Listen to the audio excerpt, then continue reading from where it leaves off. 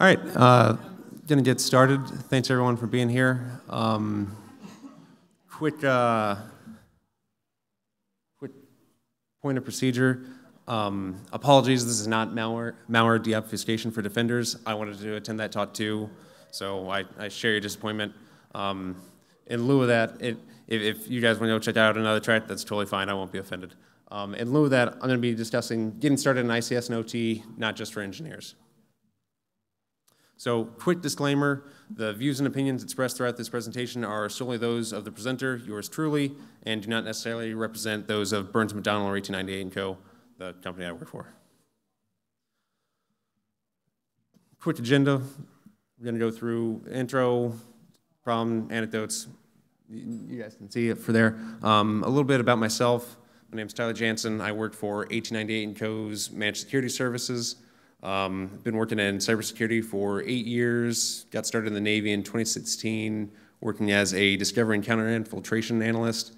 The Navy has changed the name of that role probably 4 times since I got out, but essentially it's a cybersecurity analyst. But Discovery Counter Infiltration sounds cool, so that's the one I tell people. I got scared, and I emphasize scared, into ICS and OT in 2018. It was in an exercise, and they were going over just the risk, the threats, the capabilities, and just how exposed some of our critical infrastructure and environments are. And it's kind of a crystalline moment where, like, oh, I'm in danger. And so that crystallizing moment for me happened in 2018. And 2022 started with 1898 & Co. And my experience in ICS and OT has spanned quite a variety of industries. I've worked with power generation facilities, oil refineries, fuel storage pipeline, water, wastewater, building controls, maritime navigation and engineering. So quite a few different industries. Some quick terminology, just in case you're not familiar with ICS or all the other acronyms that are in there. We got the big broad terms. ICS, that's Industrial Control Systems, Operational Technology. That's just, again, another kind of catch-all term for the computers and systems that manage a physical process, right? And then within those, we have control systems. So we have building automation systems. Think the computers that control your HVAC, your building access, various alarms, that's your building automation systems.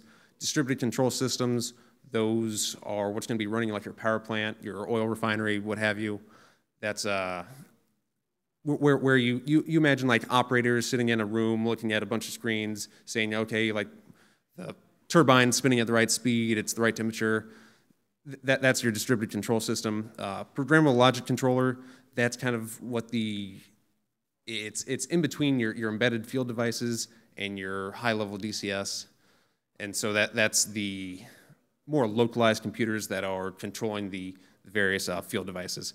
And then the last one I'll touch on is SCADA, so that's supervisory control and data acquisition. So that's a control system that's going to be managing like a pipeline. It's meant for systems they're very far and disparate. So imagine a pipeline spanning hundreds of miles. Maybe you got like some product you're trying to move from North Dakota down to New Orleans, right? And you need to make sure that you have the right volume of product going through the pipeline. You need to check the temperature, the flow rate, the pressure within there, and you need measurements throughout the hundreds of miles of pipeline you have, right? And so the SCADA systems are specifically designed to gather those metrics and then manage whatever controls need to be in there in case you need to like flush the pipe or shut off a section of it. That's where the control and data acquisition comes in. A few other terms on there in the field devices. We got HMI, so that's, as it's spelled out there, human-machine interface. Think of like your thermostat at home where you tap on it, change your temperature in your house. You have various kind of embedded screens to control whatever local process you're looking at. Intelligent electronic devices and RTUs, those are other just kind of like low-level embedded field devices that are going to be controlling the other listed devices we have listed out here in the net spots, the actuators, gauges, pumps, sensors, valves.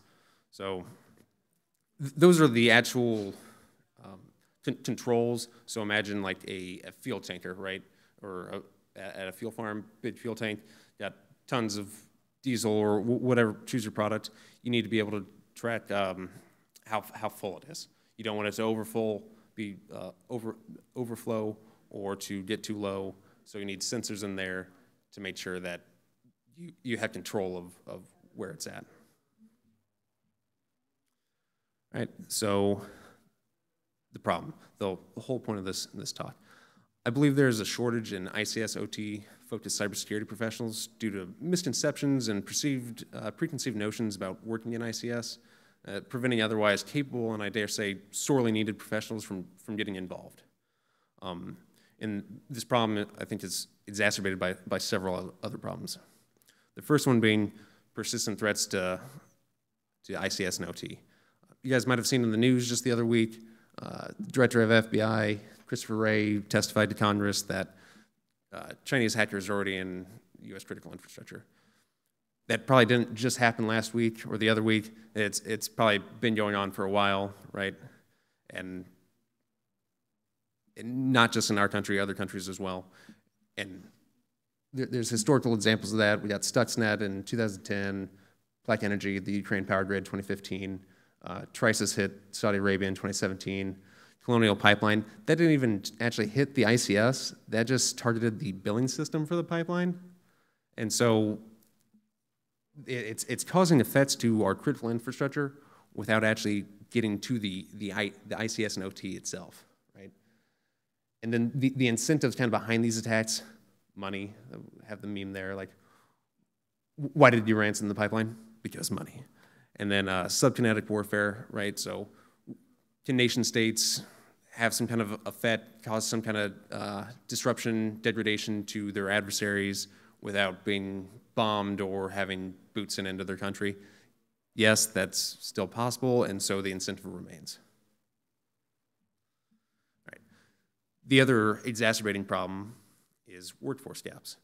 Now, this is a graphic from NIST published last June, and there's a lot of numbers being thrown at you here. One thing just to highlight is the energy utilities on there. So just relevant to the ICS, only 20% of energy utility respondents think they have enough people and resources to manage what they have. Now, this is describing the entirety of the cybersecurity workforce, not just the ICS or OT workforce. And then another study published last October from ISC Squared, that's the organization that does CSSP, right? Their cybersecurity workforce study showed that that the U.S. workforce grew by 11% last year from 2002, and the North American workforce gap increased by 20%. So overall, the overall industry of cybersecurity, right, that there's a growth in the gap, outpacing the number of professionals we're adding in. And then Dean Parsons, a contributor and instructor for SANS ICS, he published some findings in November that only 52% of OT and ICS facilities actually have an ICS incident response plan. So I mean, that's, you know, pick your local utility, flip a coin, and that's their chances of actually having a plan for if they get hit with ransomware, that they're going to have a plan that they can go ahead and execute, right? And another finding from that, in the graphic right there, the organizations he polled, deploying trained OT security defenders to leverage their network visibility is their #1 priority. So just, do we have the right, there's plenty of technologies out there to deploy, so you can get your IDS out there, your IPS, your EDR, but do we have the qualified people to manage and respond and analyze the data that's getting? And so going through all this, persistent kind of question remains, what percentage of this total workforce gap is specific to ICS or OT? I haven't been able to find a good answer. And not to outsource my homework here, but if anybody has a good source for that or thinks like they know that, please let me know. I would love to know, or come find me afterwards. But I have not been able to find a good answer to that. So that kind of leaves us to assume that there's a gap that we don't know, and so presumably if the entire workforce is lagging behind, then it's probably the same for ICS and OT. And then if we're missing these people, what's preventing those that are in the community from getting involved into ICS and OT? So here's a few anecdotes, just reaching out to colleagues and throughout the cybersecurity community that I've heard from people. I won't read those out to you guys, but bit of a description of me coming to people and asking, hey, are you interested in ICS and OT? Yeah. All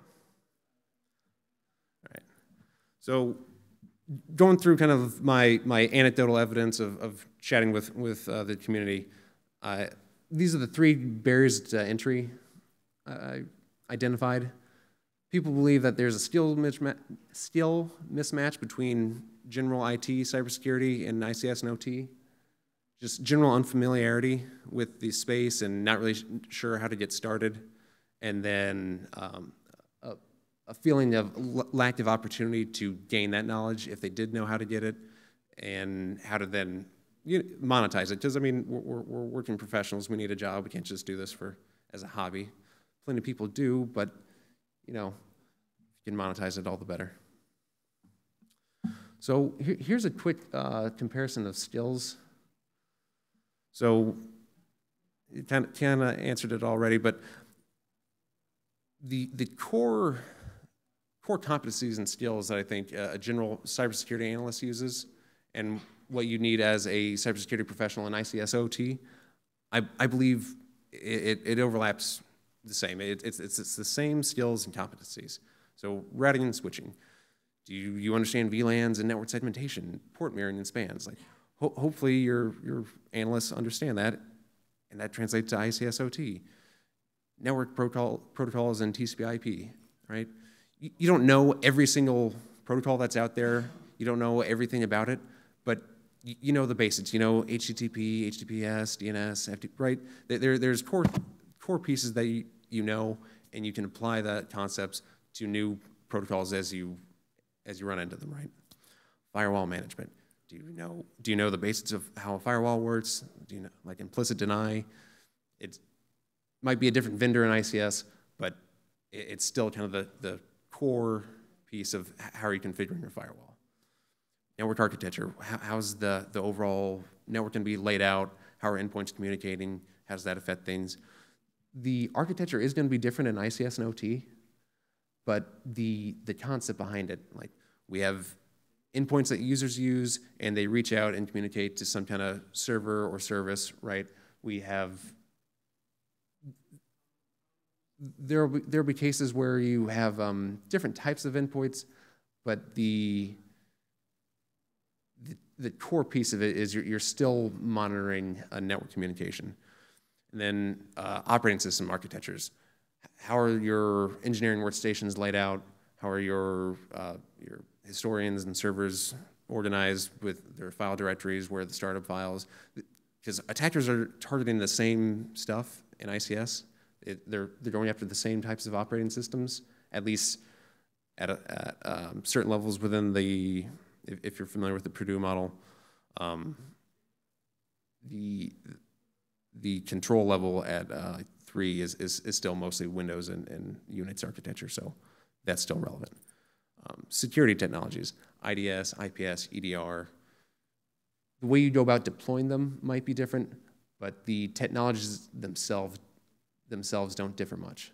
You're still either monitoring network traffic, trying to block network traffic, or you're trying to deploy some kind of agent, executable, or service onto a host to monitor for file or configuration changes. And then threat methodologies. Do you understand how an attacker might try and get into an environment? Say, maybe you have a VPN from New York to your power plant, and the business leaders are using that VPN to get data from the operating environment. that's an attack vector that an attacker might want to go after, right? So the being able to understand how an attacker might approach compromising your network, that concept is still applicable here. So there's all these similarities, so what's different?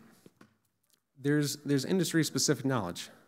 So all that terminology I just flashed at you guys a few minutes ago, that's different, obviously. And there's quite a few more concepts that I'm not going to go through here today because, I mean, you look at like SANS has, I think, 4 weeks of classes all dedicated to ICS, so I'm not going to be able to get through all of it in an hour. So not even going to try. But there's there's lots of industry-specific knowledge. The safety culture, that's one of the big things that's different with ICS. So these environments are dangerous environments. Things can go boom, things can release poisonous gases, it can cause harm to the community, you could like poison waterways, all different ways things or people can get hurt. And so these environments already have a very well-established safety culture. And so as security professionals coming into these environments, we have to be respectful of that. We have to adhere and kind of follow their lead in terms of safety being number one. And then that comes down into the priorities of how we go about our overall approach to security. So you'll see the triangle we have there. Typically it's the CIA triad, right? You'll notice I've put availability up top here. That's because in these environments, they're all about uptime.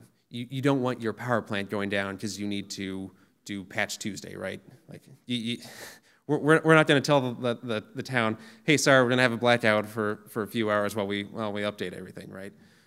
You got to keep everything up and running, number one, because that's how the business, because they're businesses, that's how they make money is uptime. And then it's not just, oh, we lost money while we're down. It can take a lot of money to come down. It can take a lot of money just to restart. And when you make changes, sometimes you have to recertify, like that the environment's safe to run, or there's some kind of regulatory check you have to do, and it can cost money to bring out the regulators to come out and verify, yes, you guys are good to go back up. And so availability is just hyper important. And then the data you're seeing in ICS, you don't have as much need for confidentiality because a lot of the data is, hey, what's the temperature on this valve or within that pipeline? And so it's polling like every couple seconds or every couple minutes, like, hey, what's the temperature? And so we don't need to worry about the confidentiality of that because there are ways to abuse it, but it's less critical information because it's just, hey, register, what temperature is that? It's 50 degrees Celsius. It's still 50 degrees Celsius, right? So it doesn't matter. The integrity, that is important, but availability is number one. And then the impacts of compromise, and that kind of gets back to the safety culture, and that when things go wrong, when things get compromised, the potential impact, the risk is much higher. So we've already kind of touched on that things can go boom, chemicals can get released, gas goes out, it can cause environmental issues. You can use your imagination to think of all the different ways a power plant or pipeline misbehaving could cause issues. Okay, so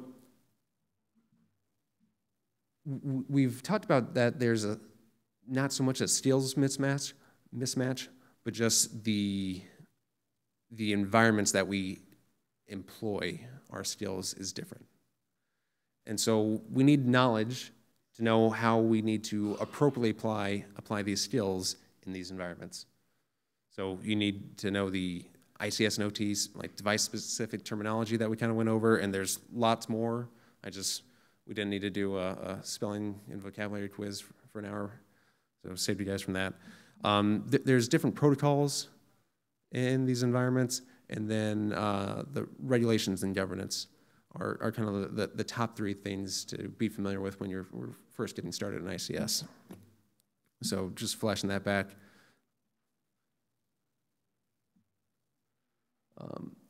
For industrial protocols, here's a couple of just basic ones for when you're getting started. Modbus, if anyone's ever heard of that, 502 TCP. So that's an open source protocol that is employed by a lot of different vendors, used in a lot of different environments. DNP3, usually in the energy and power space. BACnet, that's used for building automation control. That's the BAC there, building automation control network. And then there's just a plethora of proprietary vendor protocols. So each of those vendors I have listed up there are going to have like their own proprietary. Like Siemens has S7, GE has SRTP, and a lot of these are going to be specific to the devices and environment they're deployed in. And it can be difficult to get exposure to those unless you're working in those environments. And I'll touch on ways you can try and get some information on those here in a little bit. One thing to note with these, though, is these ICS and OT protocols, these weren't developed as your standard TCP/IP stack kind of thought process. These are old. They've typically been around from when like these industrial environments were built, so think like maybe the 70s, the 80s. They weren't built with security in mind. There's not a whole lot of authentication or anything like that built into it. So these protocols were they're originally serial communications, and so they're all built around, hey, we need to send accurate data as frequently as possible. And so it's very lightweight, just, hey, send the data, send the data, send the data, and send the right data. And so these protocols can be pretty easily abused. For example, like Modbus has one of the functions in it, it can do multiple writes. So you'll have various, go back here. You'll have like a PLC up top, and then maybe you'll have some sensors deployed throughout your environment. And usually you'll be running a read multiple registers. So that would be, hey, go to these sensors and get the value from register 101, right? And I'll go to each sensor and pull that information. But you can also do a multiple write. And I'll say, hey, go to those same register, write a set value to register 101 on these sensors. But there's no limit to how you structure that write command. So you could say, we have our normal go write to register 101 and do it for all these sensors. But then you can kind of tack on the back to rewrite to the same register over. And there's no way to verify that unless you have some kind of sensor or analyst who knows, oh yeah, there's nothing that's going to put a cap on whether or not you can write or read from the same register multiple times. And so there's just a lot of aspects like that in these protocols that can be abused. All right. Another big thing in these environments is the governance and regulations. There's a lot, and it varies quite a bit from industry to industry. So the first two items we have up there are broad guidelines and frameworks. So NIST Special Publication 882 Rev 3, that's just a guide to OT security. That borrows actually a lot from the second item there, IEC 62443. That's put out by the International Society of Automation, global standard, most widely recognized authority on ICS and OT security. And then we've got DHS and CISA. They're doing most of the kind of protection, providing resources to various organizations and occasionally providing response capabilities. They actually just had a new draft rule put out for incident response reporting, if anyone's familiar with that, CERCIA. Just outlining how quickly and which organizations need to respond if they get hit by ransomware. And then we've got EPA is in charge of cybersecurity standards and regulations for water, NERC for the electricity and power, so power generation, transmission, distribution, TSA for rail and pipelines. So it varies quite a bit, and it's changing still. It's not very well settled, probably the right term. So some resources to get smart on this kind of stuff. CISA's virtual learning platform. They have 13 free online courses, about 16 hours to go through. They also have a couple instructor-led courses that are pretty good. They actually host those instructor-led ones live if you want, but you got to travel out to Idaho National Labs. It's nice out there, but you know, it can be a little chilly. But they also have an online option for those. Another great resource is Rob Lee's blog for getting started in ICS data. If you're not familiar with Rob Lee, he's the CEO and one of the founders of Dragos, local company just down the road a bit. That's got a lot of great reading resources, information on starting your own home lab, and all kinds of stuff. And it's not just focused on the ICS. He also has resources on the more engineering side of things too, if you want to start getting a little more informed on that. Some resources for just getting familiar with some of the protocols. There's Modbus samples on the Zephyr project. So they've got PCAP captures that you can download, throw into Wireshark, and just start getting familiar with how those protocols work.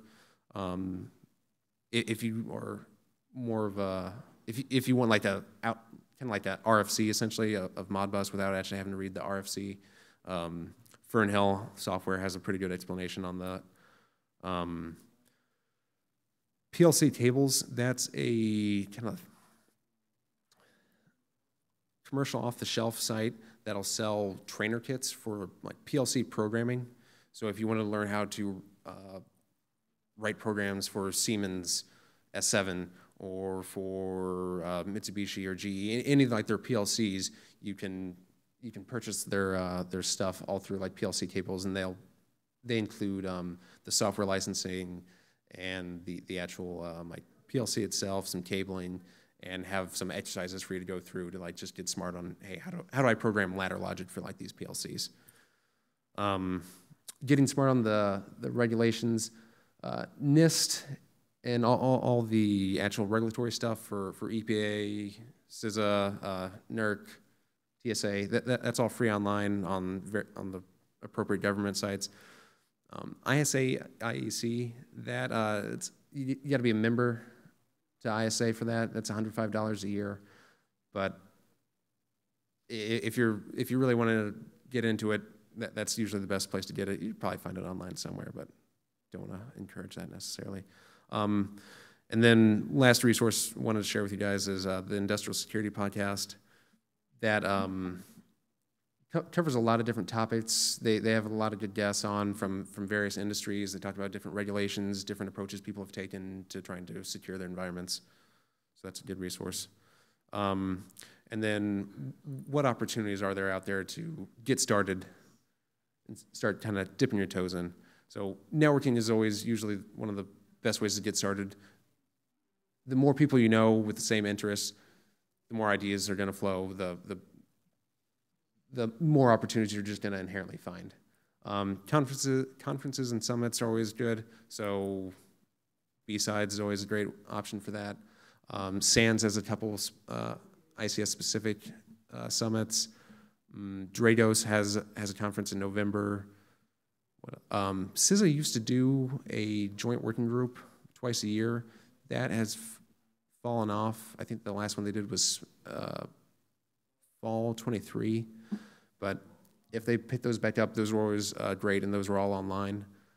And a lot of those conferences and summits have CTFs. Those are always great opportunities to just get exposed to going through like different packet captures or doing like getting a chance to do some host forensics on ICS-specific devices. And then the last opportunity that something that helped me kind of get started was building automation systems. So those are the systems that are most readily available, essentially, right? You don't have to necessarily be working in an ICS OT job to have access to building automation, because like this hotel is running some kind of building automation. The offices you work in, if you live in an apartment, it's probably running some kind of BAS. And so reach out, talk to whoever like the building manager is and ask them about it. And just try and talk somebody's ear off about building automation and how it all runs, and see if they'll let you kind of get your hands dirty a little bit. Maybe not, and maybe they don't necessarily want you taking your first crack on like the HVAC for your office. Everybody get angry if you crank up the heat in the middle of July, but just getting some kind of exposure. And that's all I got. Thanks everyone for joining. If anyone has any questions, I'd be happy to answer. Yes.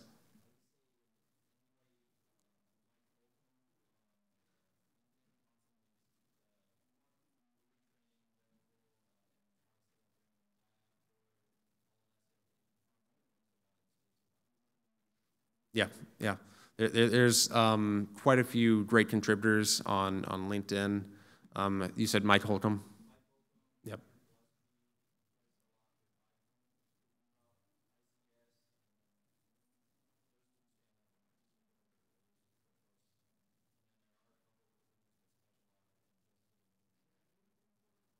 Yeah. Networking.